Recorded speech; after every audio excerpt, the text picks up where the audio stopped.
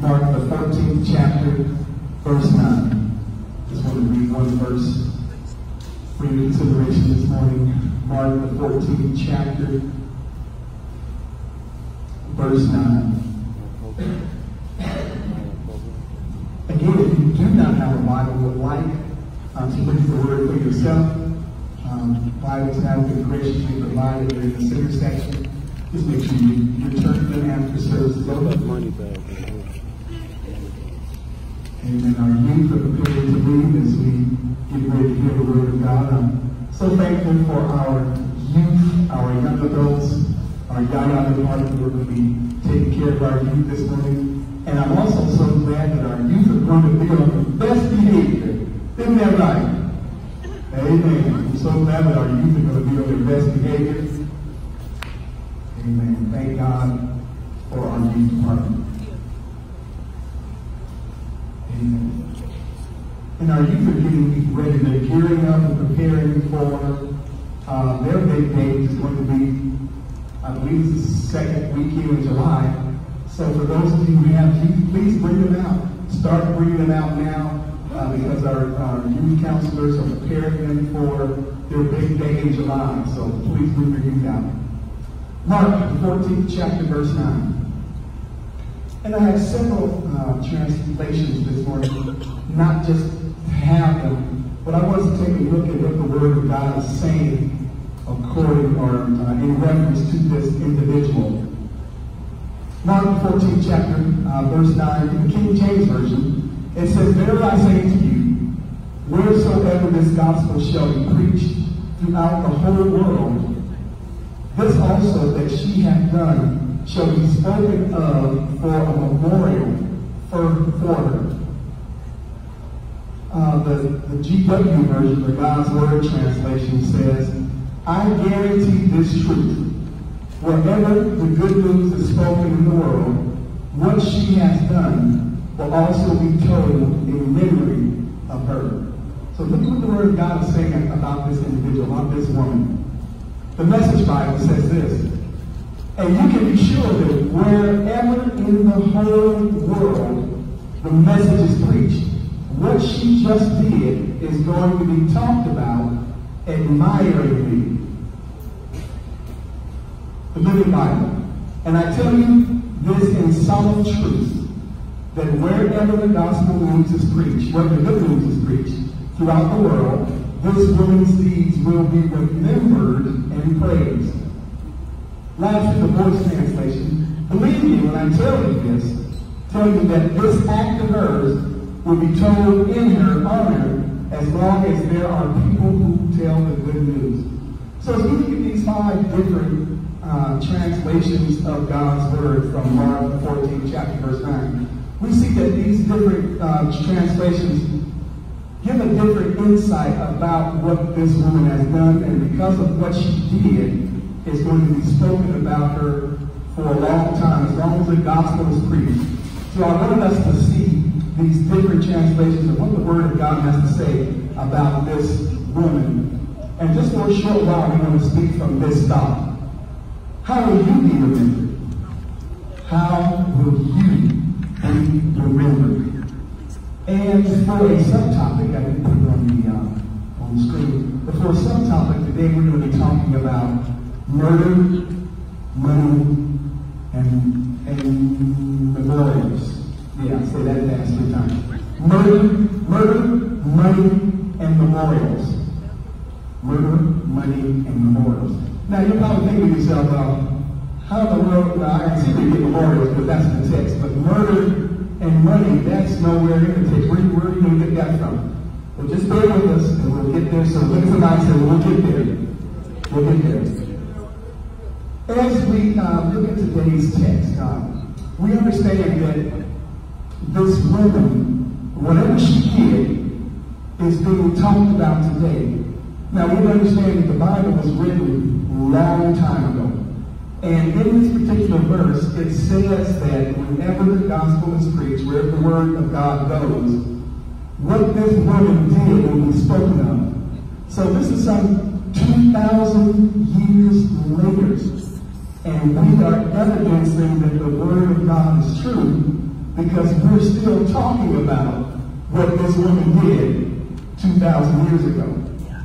And as we look over the house today, all of us have the understanding that this world is not our home. Amen. We all understand that this world is not our home. We come here to leave. As a matter of fact, when we are born, we are closer to death than we really think. And I don't mean to be morbid, I don't mean to be, talking about death, but we need to understand that this life, we are promised what? 80? The Bible says 4 which is 4 times 20. A score is 20. And 4 times 20 is 80. We're promised maybe 80 years. Some people don't even make it to 80 years. That's why I'm so grateful. Y'all may think I'm old because I'm 50. I thank God that I made it to 50 because I know a lot of people who I grew up with who didn't make it to 50. So it's a blessing to be 25 twice. Amen. And when I think about that, we all have to die. If Jesus does not come back first, we all have to die. And since we have to die, the thought in our minds is, what are people going to say about us when we're gone? What will people say about us when we're gone? Are they going to be glad that we're gone? Is it good riddance? Thank God they're no longer here. Really? Or will they have some nice things to say about us? Hence the title of today's sermon. How will you be remembered? And if we don't understand anything else about today's word, I want us to understand the big idea. The big idea says that if our desire is to hear God say, well done, later, after we die, then treasuring heavenly things must be our priority now as we live. So I know it's a mouthful. Usually I like to keep the thematic statement short so you can remember. But this one is not too far, not too hard for you to remember. If we want to hear God say, well done, then what we do now will determine what happens later. And as I was thinking about, I was watching one of the episodes of Different World. That's one of the tablet shows you love watching Different World. I want to get caught up watching. But one of the episodes, they had Gina, Tisha Campbell. She was in the classroom, and the instruction from the teacher who was looking over her told the whole class that they had to write their eulogy. And they had to deliver that eulogy in front of the class. And so many people got up, some of the things they were saying were humorous, some things were funny, some things were serious. But when Tisha Campbell got up and she gave her eulogy, she basically said some things that made her secret come out of the closet. She had been suffering with AIDS and she was getting ready to die. And so her eulogy was kind of morbid. And as I was thinking about that, I wanted us to think, we're going to need to have to, if you have to plan your own eulogy, what would you say about yourself? Let alone what other people say about you. But do you have good things to say about yourself?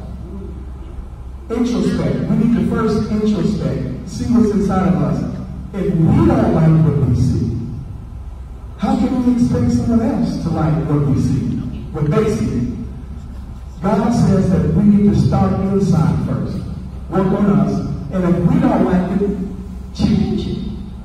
If there's something you don't like about yourself, ask God for the Holy Spirit to give you the power to change what you don't like. There may be some people in the house that are overweight. Don't look at me. But there may be some people who are overweight.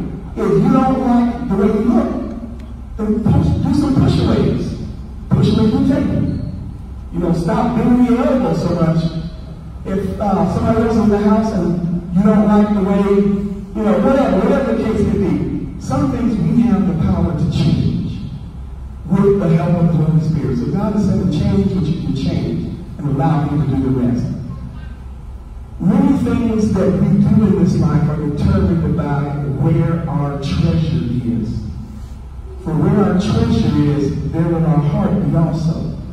Where our treasures are, there will our heart be. So God is saying in this thematic statement, this big idea, that if our desire is to hear him say, well done. That we need to start now changing the things that are not like him so that we can be in line with what he wants us to look like, to be like, to feel, to do, so that we can be in his image. We are to reflect the image of God. If we're not reflecting God's image, then whose image are we reflecting? If we're not reflecting God's image, and that's a discredit to him. Because when God created humanity, he made them in the image of himself. God made us in the image of himself. And he wants us to reflect his image. And if we are not reflecting his image, it's a sad indictment on the church. So when we go through life, are we going through life to try to please man? Are we going through life to try to please ourselves? Or are we going through life trying to do what's right and please God? Because only what we do for Christ is going to last. Only what we do is going to last. So if we want to hear God say, well done, thou good and faithful servant. You've been faithful over a few things, now enter into the joy of thy Lord. What we need to do to determine our future begins today. How will you be memorialized? And so, as you can tell, this is a Memorial Day sermon. So, happy Memorial Day. Because somebody tell them happy Memorial Day. Amen. It's good for us to understand why we celebrate some of the things we celebrate. So I did some research about Memorial Day. We figure, why do we celebrate Memorial Day? Many of us already know. But you can read because I want some more information. The reason why we celebrate Memorial Day is it's a day that's been set aside to commemorate, to remember military giants, military leaders, those in the military who have given the ultimate sacrifice so that we can have the freedoms we have. We celebrate Memorial Day because it's a time that we're supposed to, it's good to be barbecue, it's good that we have family and friends over, but really the day is to take a step back and remember how we got to where we are. We got here because of the leaders, those in the Army, and the Navy, and the Air Force, and the Marines, and all those special forces that gave their lives so that we can enjoy the freedoms that we have today. So that we can enjoy the physical freedoms, the mental freedoms, the social freedoms. And as we remember and think back, how dare we only remember those who have given their lives for us who were down here on this side. But we also need to remember the ultimate sacrifice that was paid when Jesus Christ gave his life for us. Because what good would it do to have physical freedom, social freedom, mental freedom, freedom from reform, and still go to hell and be burning while you're free physically and financially? God did so much through Jesus when he died on the cross for our sins. When he gave his life for us, he died so that we could be free spiritually. He died so we can have spiritual freedom, and that's more than anything else. As we look at Memorial Day, also, many of you may not know that traditionally it was on May the 30th. It was celebrated on May the 30th, but now it's been officially declared on the last Monday of May. Every year in May is the last Monday. How many of you know that it was traditionally on the 30th? Anybody know that? Amen. We know something. Let's go forward. So as we look at our text, I just want to draw your attention to a few things that we'll move forward. How will you be memorialized? Verse 1 of Mark the 14th chapter, it says, now the Passover and the festival of unleavened bread were only 2 days away, and the chief priests and teachers of the law were scheming to arrest Jesus secretly and kill him. Now, when you plan and plot someone's death ahead of time, what is that called? Premeditated murder. So you're wondering how we would talk about murder, but here it is. And as we often say sometimes, we think that the Bible is only talking about good stuff, and so we don't read the Bible that much. We like our soap operas and our what kind of reality TV. We like our reality TV. But if you want to read some stuff that's got some dirt in it, some trash, murder, some scandal, some adultery, some fornication. It's in the Word of God. We need to pick up our Bibles and begin to read this. There's some juicy hot topics in there. Amen. So we talk about murder. These people, the priests, the high priests, and the teachers of the law, they are the ones who should have known Jesus the best because they studied the Word of God. They knew that Jesus was coming. And they were the very ones who wanted to murder him. They were the very ones who wanted to kill him because he was taking over their territory. There were more people shouting Jesus than they were shouting the Pharisees and Sadducees and the Pharisees and look at these. There were more people who were shouting for Jesus than they were for the scribes and the teachers. And so they got offended. They got hurt in their feelings and we got to take this guy out. We got to take him out. Because he's stealing our people, he's talking about our traditions, he's calling us vipers and snakes. We can't help him. He got to go. This joker got to be killed. We're gonna kill him, we're gonna murder him. And so they begin to plot to murder him. Somebody say murder. Verse 2. But not during the festival, they said, or the people may riot. While he was in Bethany reclining at the table in the home of Simon leper, a woman came with an alabaster jar of very expensive perfume made of pure nard. She broke the jar and poured the perfume on his head. So as the chief priests and teachers were planning on and plotting and scheming to arrest Jesus and have him killed, they said that they wouldn't do it during the festival, because the people may start a riot. And so while Jesus was in Bethany, he was at this person's house by the name of Peter the Simon the leper. And they were at a dinner. They were reclining at the table. So they don't eat like we eat. You know, back in the day, they didn't eat like we sit at the table and eat. But they laid down and reclined. There was a lower table that they would lay down and have their feet stuck out, and they would recline at the table. And as Jesus was with his disciples reclining at the table, this woman comes in unannounced, bold, brash, comes in and breaks this alabaster box. Now this alabaster box, let's pick a moment and talk about this alabaster box. It was a box that resembled marble, and it was kind of expensive. The box itself had at least sentimental value to the woman. And if you read a different translation, you'll read a different gospel, you understand this woman's name was Mary. She was Mary. And Mary broke this alabaster box which contained some oil in it. Now the alabaster box itself was significant and sentimental to her. But the oil inside the box was even more precious. It was more expensive. This was nard. It was a precious oil. And what she did with that oil, if you read Mark's account, we'll see that she poured it on his head. But if you read John's account, he says that she poured it on his feet. So which one's correct? Both. Both are correct. She poured it on both his head and his feet. And that's why, people try to make the Bible, they try to say the Bible contradicts itself. No, the Bible does not contradict itself. It complements itself. So she poured it on both his head and his feet. And as we look at what she poured, this is good. I hope I can deliver this the way God gave it to me. So this alabaster box was precious to her. But the oil that was in the box was even more expensive.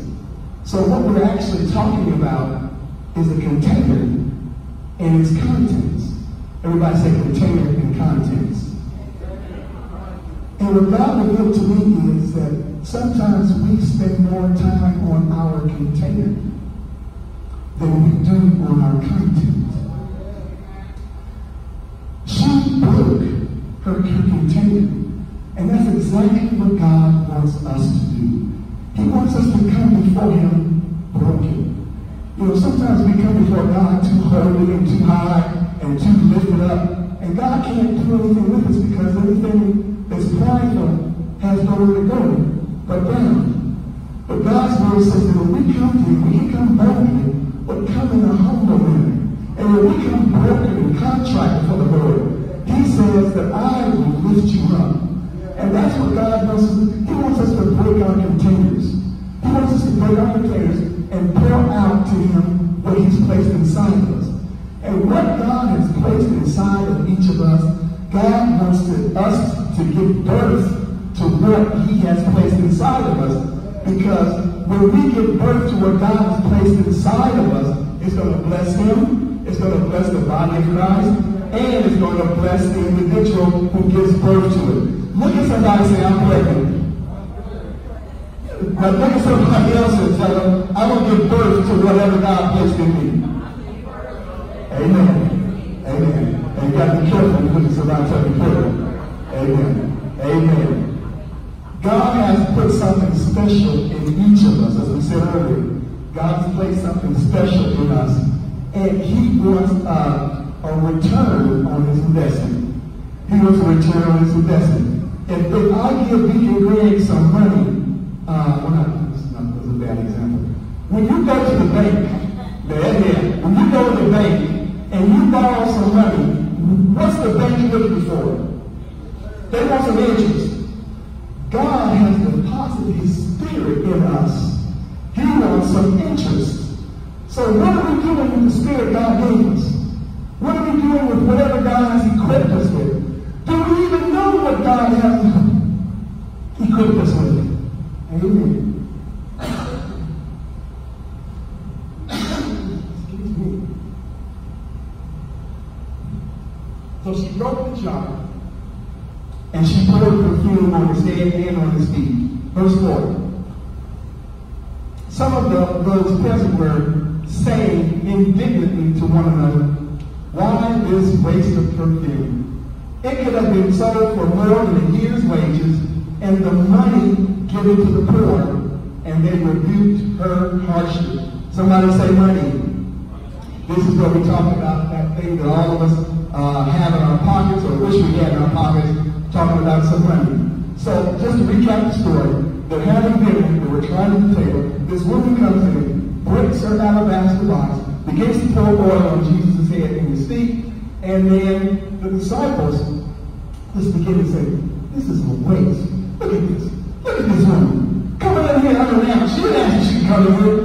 Come in here, putting this expensive perfume on Jesus' head and feet.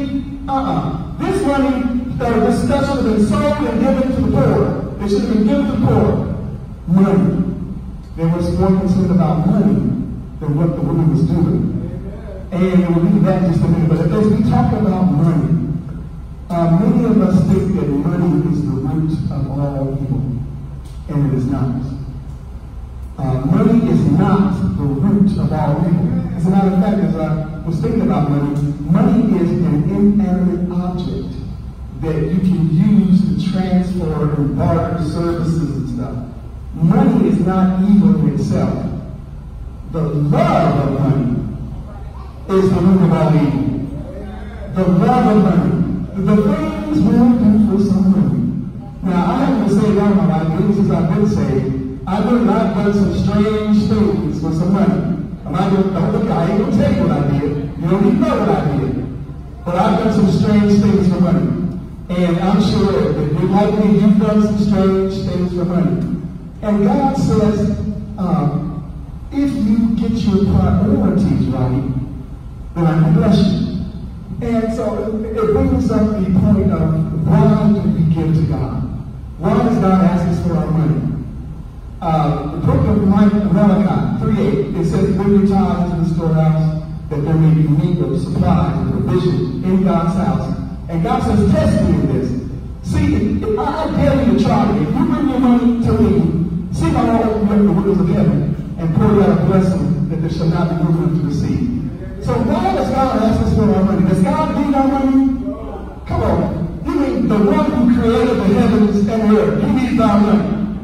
The one who flung the stars in the sky, he needs, no, God does not need our money. As a matter of fact, Psalms 24 says that the earth is the Lord's, and the fullness thereof, the world and they that dwell therein. For he has founded it upon the seas and established it upon the floods. need no money. As a matter, he owns the cattle on 1,000 hills.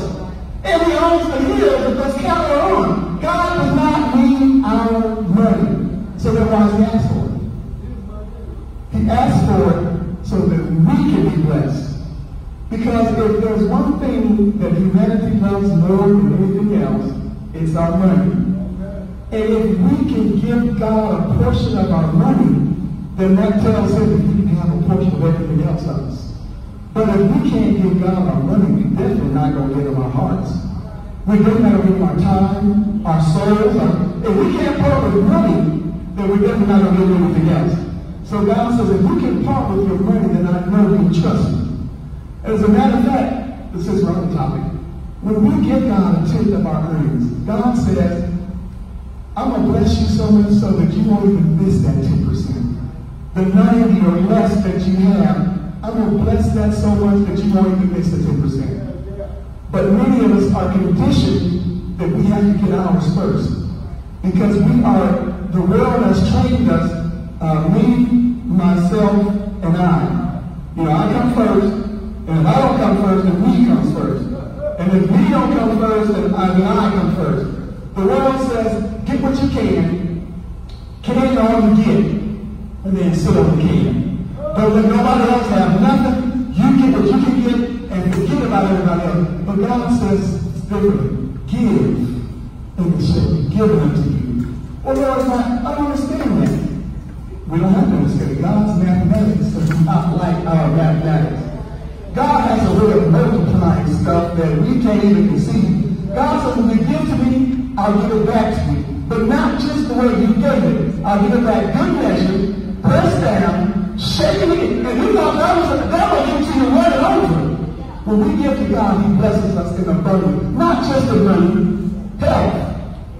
How many people would give up all the money they had when children were saved? How many people would give up all the money they had good health?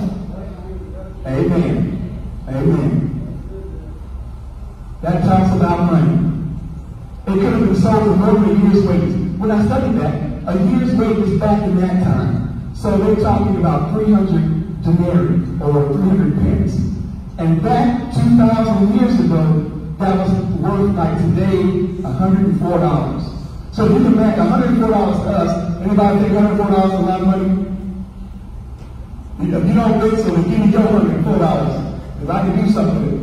But a lot of people think $104 is not enough. It's not enough. But if you go back 2,000 years, $104 is a lot of money. So that was like a year's wages. So that's how much this perfume costs. Verse 6. Leave her alone, Jesus said.